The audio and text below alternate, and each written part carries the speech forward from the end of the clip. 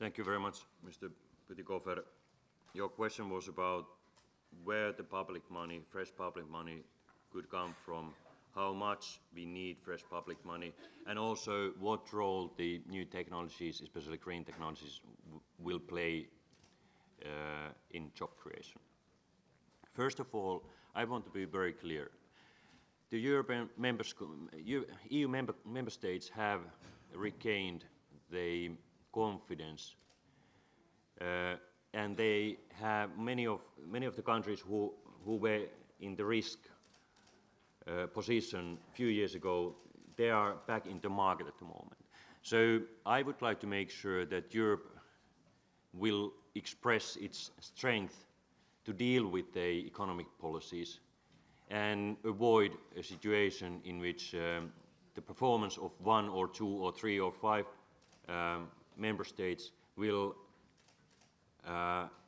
cause troubles to the others. So we need to continue responsible fiscal policy. But at the same time, we need more resources to investments.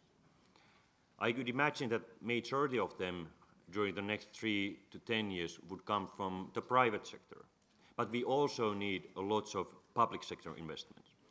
The additional money to public investments should come through coordinated European action in order to minimize the public deficit and debt, and also from the countries who are running the current account surplus.